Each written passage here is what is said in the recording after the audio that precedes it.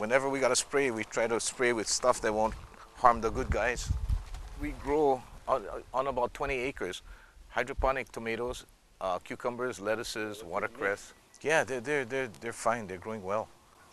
During the summer, when there's more light, they just accelerate their growth.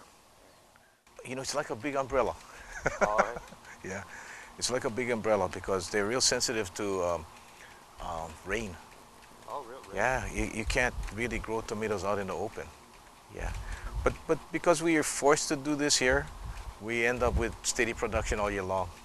So nowadays we have to monitor the light energy, and that tells us how much water to give it so we don't waste.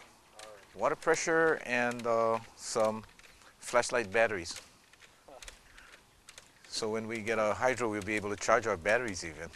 Yeah, that's a big part of our operation.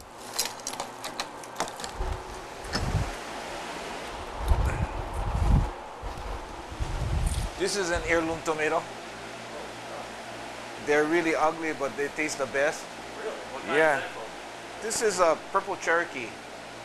And that's the one, that's our favorite actually. It has a real nice balance between of sweetness and tartness. This is called a striped German.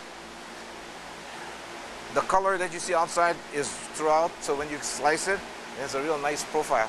Wow. The chefs really like it, but the reason we like this is it's sweeter than most. It has a higher sweetness content compared to the purple Cherokee. So, and we have different kinds of grape tomatoes. Some of the farmers grow the string beans.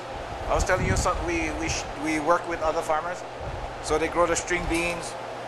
We grow Japanese cucumber, and we have lettuces here.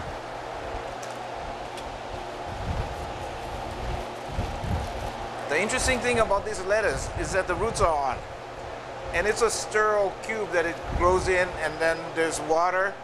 We don't use soil, so the roots are all in water, and we keep the roots on, and these are living lettuce.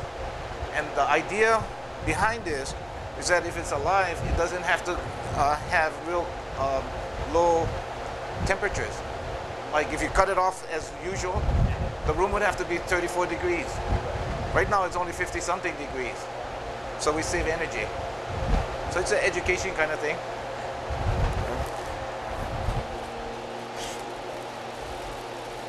And that could actually grow on your kitchen counter in a coffee cup.